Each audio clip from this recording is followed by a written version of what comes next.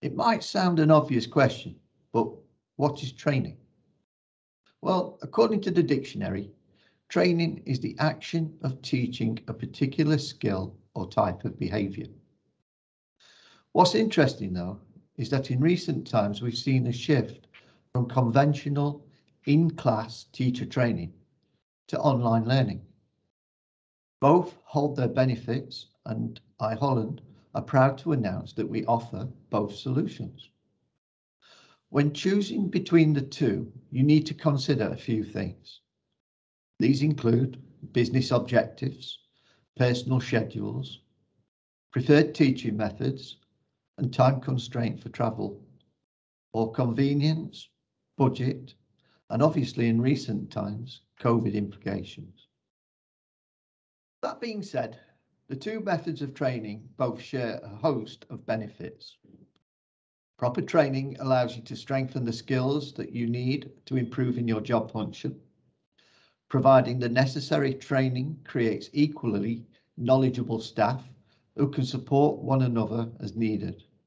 And this, of course, improves your productivity. Not only that, but they all will be able to spot potential mistakes before they happen, have the expertise to provide solutions, and work independently without constant help and supervision from others. This knowledge reduces mistakes and will improve overall quality and consistency of your final product. Furthermore, employees who see that their employers are invested in helping them learn new skills and develop are more likely to value the company they work for and increase their loyalty, motivation, and morale. Finally, and one that can easily be overlooked, is that it's a requirement to have operators who are training in the roles that they are performing. I know that this may sound like one of the motivational posters we see so often, but every day really does have new opportunities to learn. We can learn new skills from every situation. And this is why we say training can take place all of the time. This will mostly come from managers and supervisors who are knowledgeable in what they do and pass on that knowledge on a daily basis to their teams. However, for more in-depth individual training requirements will depend on the team and/or individuals in their positions, job requirements, and willingness to learn. This is often where outside experts are brought in. We know that training is a must, and there's a few problems that it can help solve. The first one we'll talk about, which I touched on earlier, is poor performance. If you have staff that are unknowledgeable, confused, and untrained in what they're doing, they will struggle to perform their daily tasks. Increasing employee knowledge helps to increase their motivation and will lead to better performance. Poor skill sets within a team can create an abundance of issues, and bridging these gaps can help solve costly tablet press downtime. Increased training will ensure that everyone is on an equal playing field, so that when problems arrive, more than one person can help find a solution. A collaborative approach can be made to solving the problem. This is particularly important if the skilled person within the area is off on holiday. The team is then not reliant on one person in order to complete the job. The team should have the knowledge and expertise to understand what the problem is, and what has caused it, and how to solve it, and how to prevent it from happening next time.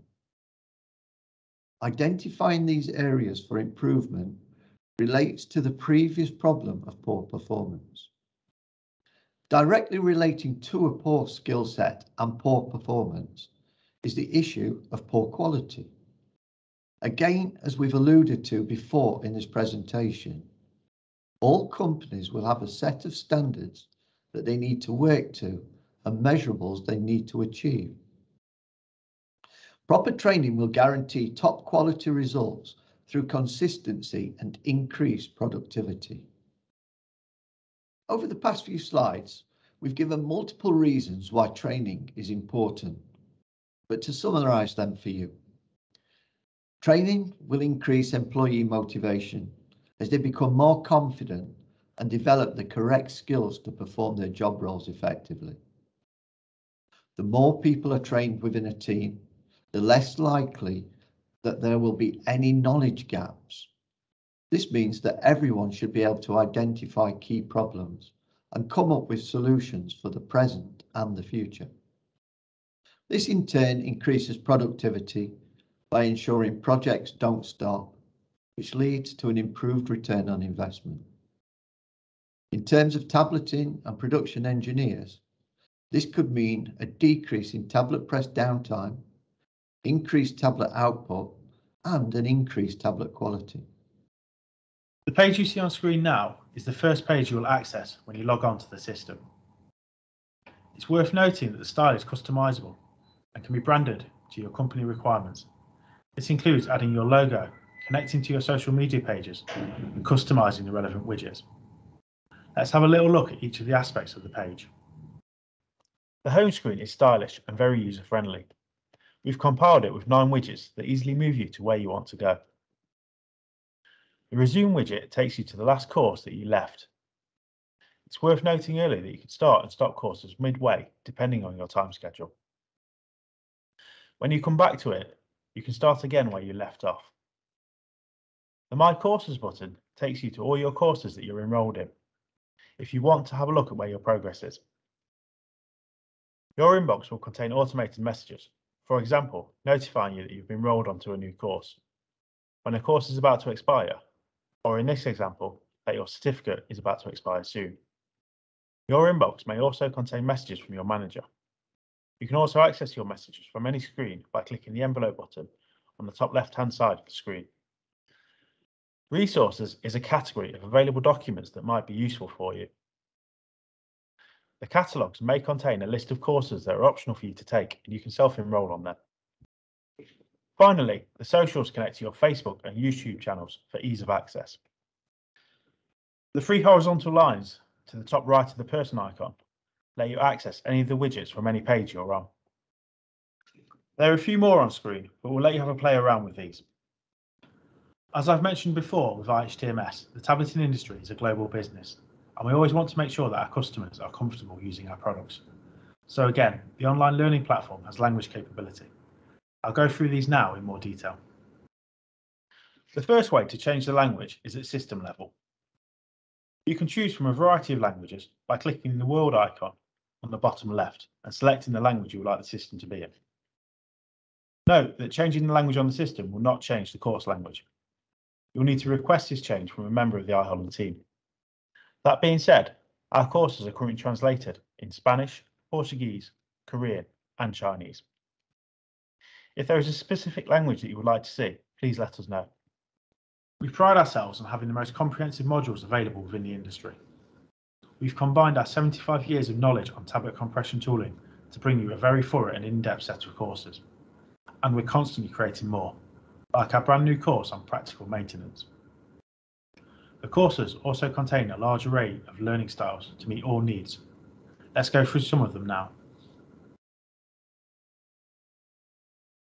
You can track your progress through the course in the left-hand column. The circle will guide you how far you have to go.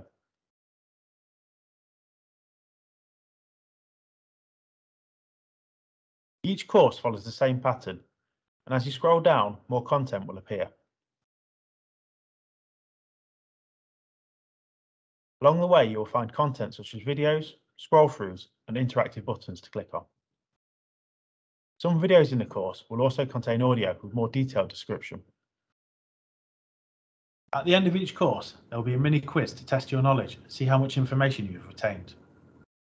Likewise to the courses, there will be different types of questions to keep you engaged. Let's have a look at some of the questions you might encounter. The introduction slide will let you know that you're about to start a quiz for an appropriate course. Once you click Start Quiz, if there's a time limit, you will notice a countdown in the top right-hand corner. Keep an eye on this as you go along. We're doing the Test Your Knowledge quiz, which gives you a good example of the different types of questions. These include multiple choice, text, multiple answer selections, ordering, interactive clicking, and drag and drop.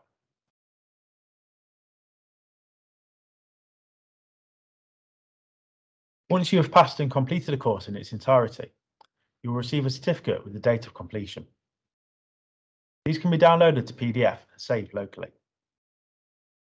You can always go back and have a look at your certificates by viewing your transcript. This will also give you a good indication if your certificate is about to expire. If this is the case, you might want to look at taking the course again or taking a similar one. Flipping the view completely from a management perspective, it's now time to look at the admin side of things. It's worth noting that a company structure can be as hierarchical as required, so some viewing options may differ slightly. This is the main dashboard of the admin portal and gives you a nice overview of activity, learners, and courses enrolled within your department. From the admin section, you'll be able to view the department progress, send messages to your department, view individual achievements, and generate reports. System reports are a useful feature to track company measurables. Within the system, there are a few different ways you can do this. The first is by filtering through and creating your own custom reports. For example, say we wanted to have a look at department logins for comparison. We select from the list and gather all the relevant data. This can now be exported to Excel. From there, the data can be further analysed and graphed. The system also has some built-in customer reports, including learner activity, learner progress, department progress, course activity, and more. Thanks for sticking with us. We hope you found these demonstrations useful, and we know it's a lot of information to take in. To summarise everything we've been talking about, there are 3 main points to come away with. Firstly, proactively managing your tooling through monitoring of the tooling inventories and maintenance will ensure that you get the most from your tool sets and keep you up to date with regulatory compliance. Secondly, learning happens daily, but scheduled and planned training means that everyone on a team has the same general level of knowledge, increasing their enthusiasm and confidence in the ability to perform daily tasks. And thirdly, both managing tooling and training of personnel have one thing in common. They increase productivity and reduce tablet press downtime.